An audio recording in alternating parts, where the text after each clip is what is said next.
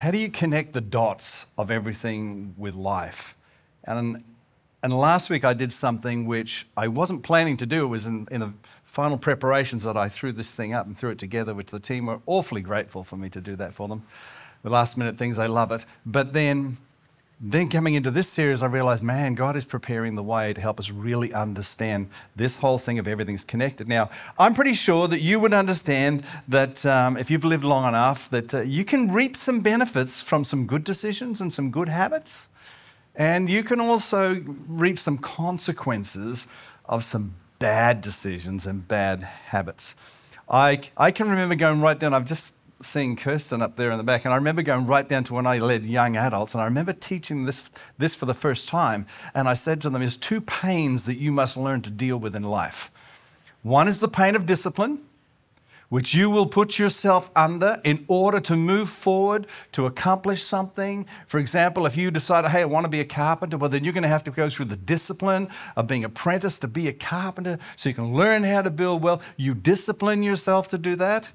You know, if you want to be in good shape, you've got to discipline yourself not to keep eating stuff that you probably shouldn't eat, and you need to at least get off the couch now and then if you want to get a bit of exercise, stay healthy. If you want to grow in your relationship with God, if you want to have a strong, intimate relationship with God, you're going to have to discipline yourself to sit with Him, to listen to Him, to listen to what He says. So that's a discipline that you've got to choose. You've got to say, that is the pain that I will choose in life. Now, if, like most people, you choose not to use discipline, well, then the world has another thing it'll put on you, and it's called regret. And the pain of regret is amazing.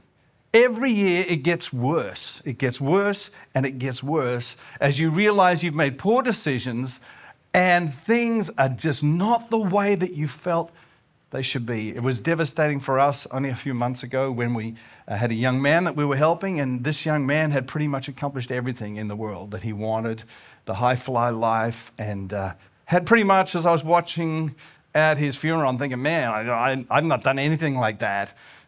And then, but if you knew his story in the background, one of his greatest regrets is he was approaching his 40s and he didn't have a wife and he didn't have a family.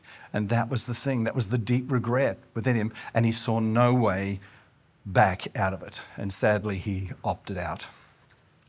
When it comes to bad decisions, they're everywhere. Just last week, I love watching the tornado things on the TV. It always seems to be the same footage. I don't know, but I love just watching these tornadoes. They're massive, they're huge, and they destroy everything. And so I got on ChatGPT, because I know that is the most accurate thing in the world, just to say to ChatGPT, what's going on with all these tornadoes? Are they getting worse? Is it getting bad? You know, what's going on? Is it all about climate change? What's going on? And this is what ChatGPT said to me. Tornado frequency and damage in Oklahoma can be influenced by various factors, including climate patterns and human development. Ooh, it's interesting. While it's difficult to directly compare tornado activity over the centuries, urbanization in tornado-prone areas like Oklahoma have likely increased the visibility of damage due to more structures being in harm's way. And then it goes back to climate change again. What's that teaching us? What it's saying is, you know what? Tornadoes in Tornado Alley have always gone on. They always go in the same place. But somebody made a really bad decision and decided, let's start building urbanized places and all these kind of little different postcodes and suburbs. Let's build them in Tornado Alley. And just maybe the tornadoes won't come. Wow, serious? That's like the guy I heard about years ago. He went swimming up a Kakadu, went swimming there. He walked past 7 signs that says, don't swim there, there's a croc. And then he gets bitten by a croc and wants to sue the government. Mate, you're in his terrain. When you put something in his terrain, he doesn't see anything. He doesn't see you as human. You're just lunch. That's all you are. So it's like, why do we do these things? And then we're all going, oh, the floods are going, the floods are going. The flooding always happens. But then suddenly someone goes, look at all that land sitting there and it's really cheap to buy and we could put a whole estate in there. And the next thing there's floods coming down and the weather is terrible. It's all climate change. I think it's got about that much to do with climate change and this much to do with stupid decisions. People just making poor decisions. And that's what happens to us. I'm so frustrated about this. I'm thinking again about starting my own political party, the CSL party. Trying to get people to join me. It's called the Common Sense Leadership Party. Because as far as I can see, that's the only thing that's missing in this world today. If you could just get a little bit of common sense, we might actually not build in Tornado Alley. And we might not build on floodplains and then go, oh, it's climate change. Really? Poor decisions. We want to flip the script so that you'll be glad that you did and you don't have these horrible things where it's like, oh man, I wish I didn't do that. Because it's all connected. All of life is connected. Today's decisions become tomorrow's realities. Your decisions today become your realities of tomorrow. This is a lesson parents desperately want their kids to learn. You will not go forward sitting on the couch, playing video games, eating chips and ice cream. If that's your lot, or you're going to watch endless amount of videos, that's not going to serve you well in the next phase. All you'll do is become a social recluse. You'll have no communication skills. Nobody can employ you because no one knows exactly what you do.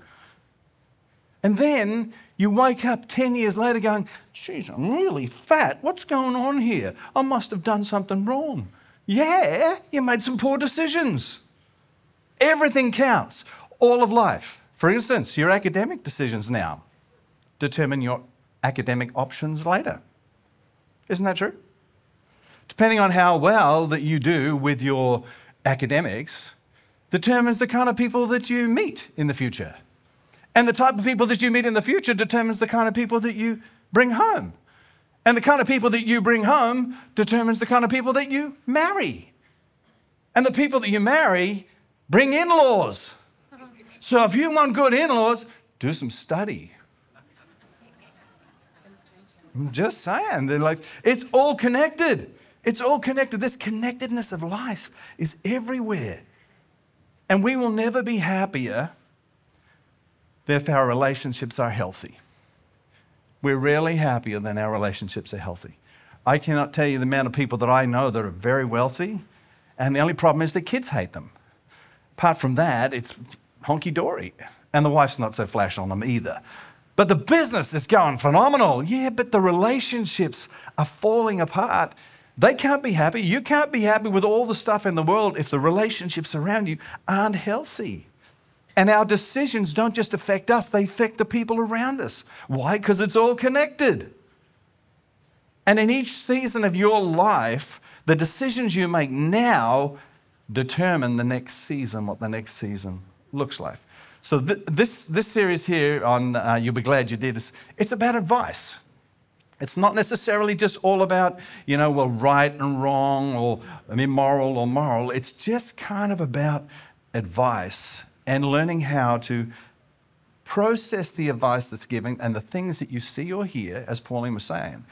Process it so that you actually do something about it. Because the reality is there are some rules. God doesn't start with rules. God starts with relationship. Pauline shared that with us. Even in the beginning, he started with relationship. Gives Adam and Eve the whole world. And there's only one rule. Stay away from one tree. Imagine everything you can see in the Grand Canyon and all that, and you just don't go to that one tree. And so what do? Oh, take that tree. Because that's how we're wired. There's something in us that thinks that we know better. But rules came out of relationship to protect Adam and Eve. He did the same thing with Israel, and Jesus does the same thing now. He says, you love one another the way I love you. He busted it all down to one rule, just that one rule. Love one another the way that I have loved you. But there are some rules that if you break them, that they can break you. They can break your heart. They can break the heart of the people around you.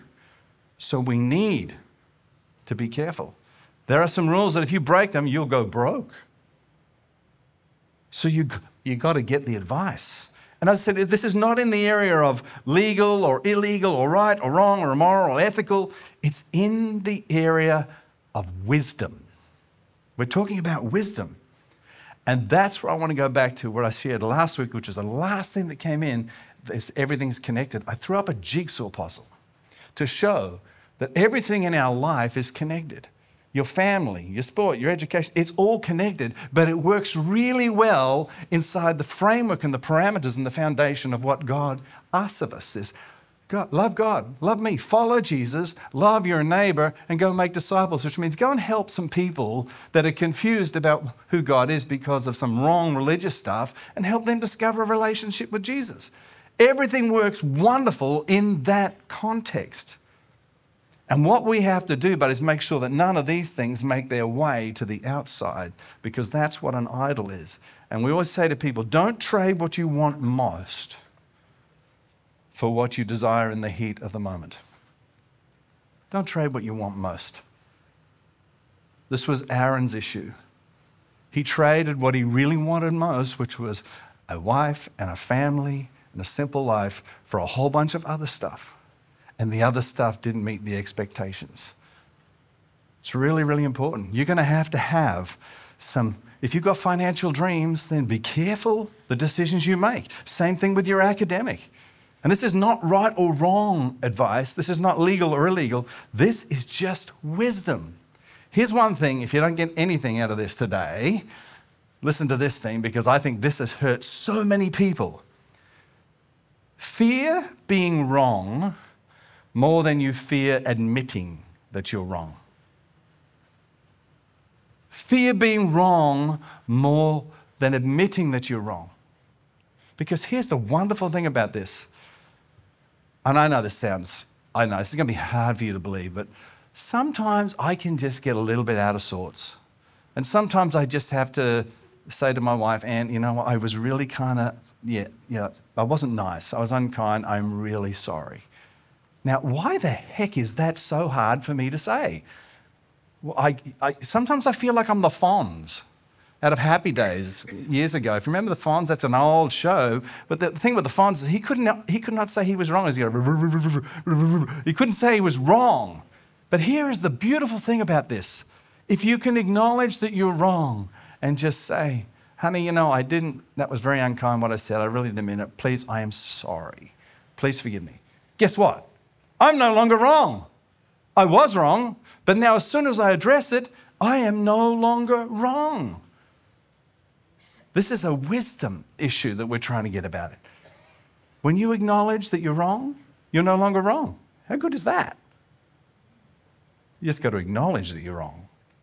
That's the tricky part. So we're talking about wisdom, and when it comes to wisdom, there's a couple of things that we need to know about wisdom. It's kind of there to guide us. Your decisions are kind of like driving the car and the steering wheel. You know where you want to go to. That's kind of your decisions of where you want to go. But wisdom lies between the decisions. It's in the middle there, and it's like, oh, okay, well, that's my next step. That's my next step. Which is the best way to get there? What should I do? So it's a wisdom thing. So you need to understand you, and you need to ask yourself questions. What is the wise things for you to do? Not right or wrong. What's the wise thing? But the wise thing is tied to who you are, and that whole collective is it's all connected together in the light of your past experiences, in the light of your current circumstances, in the light of your future hopes and dreams. What is the wise thing to do? Like, for example, if my dad was an alcoholic, my granddad was an alcoholic, and I had trouble with alcohol, but I want to have a birthday party, and I think, let's do it at the pub. That's not really the wise thing to do. That's not the wise thing to do. Like, you'd be better off going, let's go somewhere where I can have a milkshake. Put your party there. So, but there's no rule on this, because it all depends on how you are. You've got to know how you're wired up. Everybody is different because of your life growing up, your family of origin, it's all connected, but the way that you think and the way you approach things and the way you find things now is determined by what transpired then. So if you take the advice and you start to look for wisdom, wisdom will give you some guardrails. Guardrails are great. They're really great because they stop you from going off the cliff. However, if you hit a guardrail at high speed, it can still really mess you up real bad. So I love the fact that they came up with a new invention. Nowadays, just dream with me for a minute. You're driving, you're just cruising along. Sun's going down, and you're enjoying things. You're just driving along, yeah. You go a little bit later. It's just this thing is just wonderful. It's so nice. It's serene. And you snap back in. They're called rumble strips, and they are so good.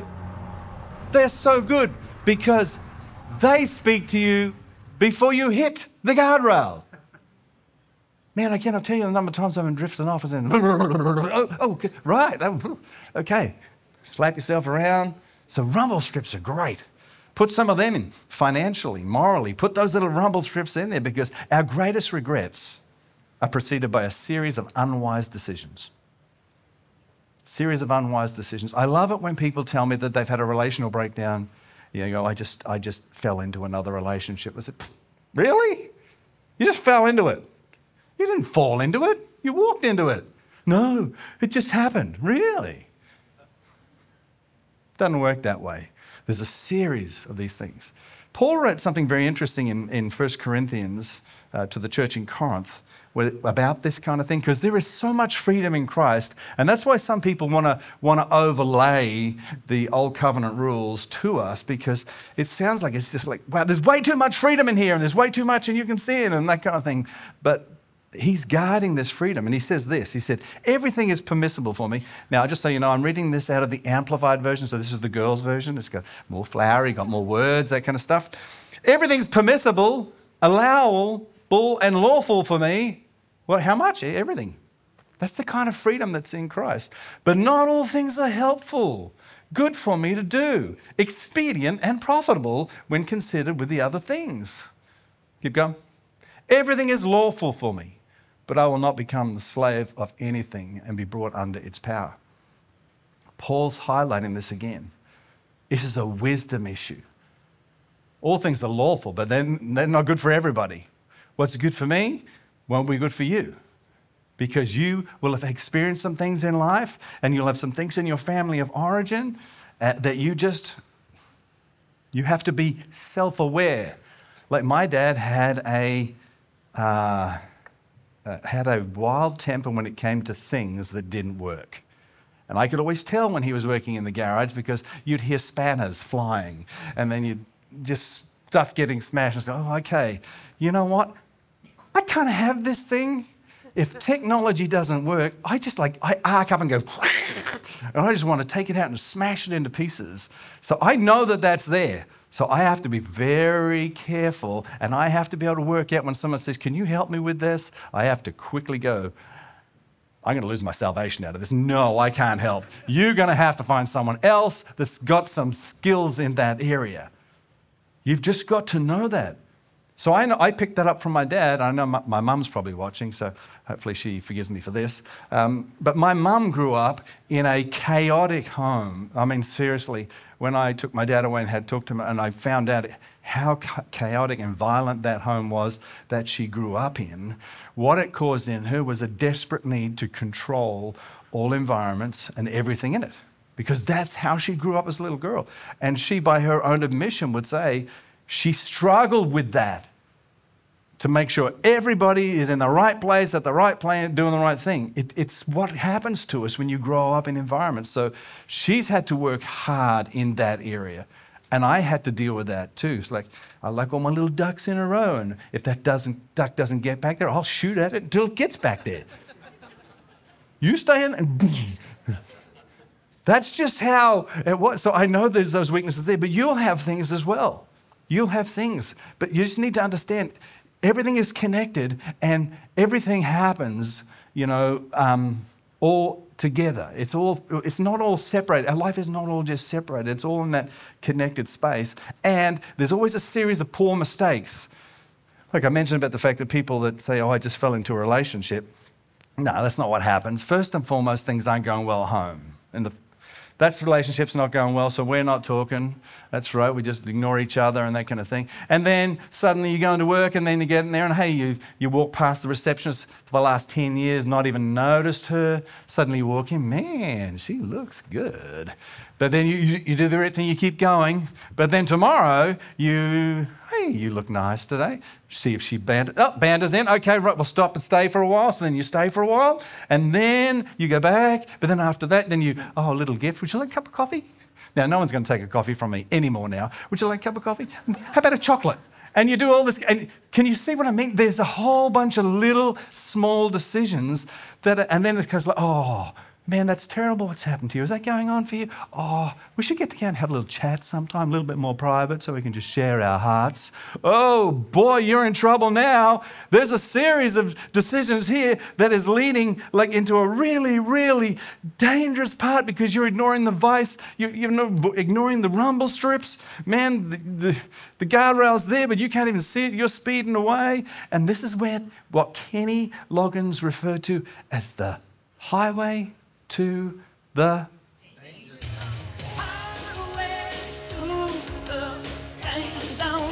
wish I had long hair now and a mullet. Yeah, to the Top Gun. No, that's not going to work either. It's the danger zone. You ignore everything and then suddenly you're in the danger zone. You've missed the rumble strips, you've missed the advice, you've hit the guardrail. It's like getting bad. But you know what? If you're down there, you're still home, we're okay, we're just having conversations, no big deal, nothing's happening. And you just keep ignoring and you keep ignoring and then you push on. And then things hit the proverbial fan. I don't need to say any more. You all know what that means. Things hit the fan. And then what happens is you've hit the disaster zone. This is terrible. When you hit that place, you've gone plowed through the guardrail and you are sailing off the cliff. Now, the thing you need to understand is that God loves you a lot. But there's someone that doesn't like you very much. And he's referred to a number of names in the Bible, devil, Satan, whatever. He doesn't like you. And the only way he can get to God and to hurt God is to actually look at destroying our relationship. So what he will do is he'll bait you, and here's the things of the world, he'll bait you. And then you'll hit over you'll just go through the guardrail and you're sailing down and you can see yourself plummeting down to death. And you can just see him down there smiling, holding a body bag, singing, "It's the end of the world as you know it." And it is, because then suddenly you hit the ground and smash, and what you thought was no longer a problem because it was only just you. I'm not hurting anybody, it's just me having a bit of fun by myself, this, that. Then suddenly you realize the whole thing is affected. That whole jigsaw puzzle.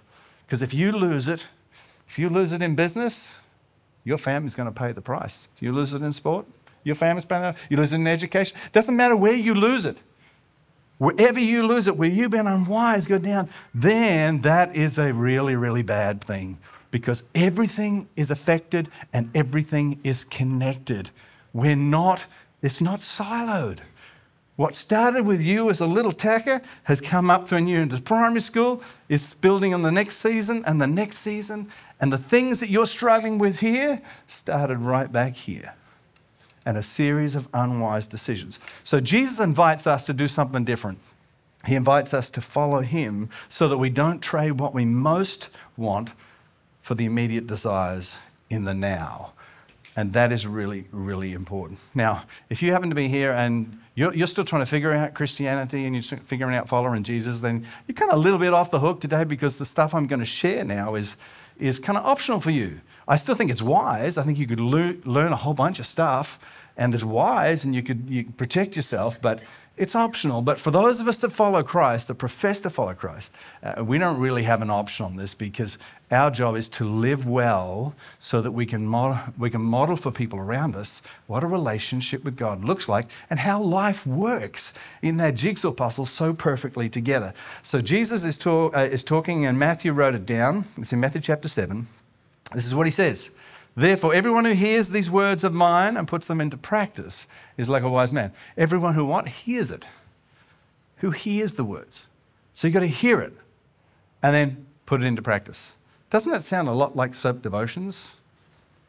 Sit down, Listen to what I have to say to you. Now go and do it. He said, that's a wise man. Oh, so you're telling me if I want to be wise and I want everything in my life to work out well, there's some things that I have to do.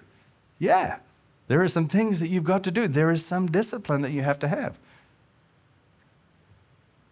And the reason this is so good is because you built your house upon the rock. What rock? The rock of Christ. Exactly. The eternal rock, the foundation that no one can touch, the framework that makes life work so well. But everybody was listening to Jesus teach this knew this is no social kind of thing. This is not well, I'll feel like if I do it. They know that if I'm going to do this, this is going to affect my whole life. This is going to change everything. I am going to have to discipline my life if I'm going to do this. If I'm going to build my house upon the rock, it's like this is going to be not easy. There's going to have some discipline and there's going to have some requirements. There's going to be some rules that'll be in there somewhere and wisdom that's required. But you either want to do, what is it? You're going to have the pain of discipline that you put yourself under, or the, oh, nearly had the wrong finger there. Pain of regret. Regret. And say regret, you don't have to do anything. Just do nothing. It'll find you. That's how it works. That's how regret works. But then it goes on, it says, then the rain came down, the streams rose, the winds blew, beat against that house, yet it did not fall. Because, why? Because it was built upon the rock. Someone has taken the time to build their life well. And say, this is not a right, wrong, this is not a legal or legal, this is a wisdom issue. This is wisdom. Then he goes on, but doesn't finish there. But everyone who hears these words of mine and does not put them into practice is a foolish man. Do you know what that means? If God talks to you out of your sub-devotional and journal time and tells you what to do and you don't do it, well, you can work that out for yourself. He says, that is foolish. That's foolish. And the foolishness is that the person that doesn't apply is forgetting that everything is connected. All the seasons of your life are connected. All the pieces of your life are connected. And they work well best within the framework of Jesus' call upon your life, making disciples and loving God. That's the framework inside there. The fool does not recognize that tomorrow is connected to today. That's what Jesus is trying to say to us. Then he goes on and says, but the fool builds his house on the sand, and then, of course, everything comes crashing down. Now, some people, and this still fascinates me, and I hear it quite often through the cafe, and that feel like God is against them, like God's out to get them or something like that. But I said, this teaching here is Jesus teaching for you. It's for your benefit. It's not for his benefit. It's for your benefit, not your detriment. Jesus is trying to say, let me show you how this thing works well. And as you learn to step in and as you learn to trust Jesus and as you learn to recognize this is all connected. So what I do in here in my business is going to have effect on my family. It is going to have an effect on education. It's going to have effect on every part of your life. But following Jesus will make your life better and also make you better at life. It'll make it better, but it'll make you better at life.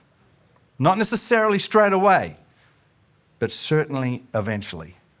And Jesus invites us away from this whole living according to the cravings of the now to say, learn to be wise.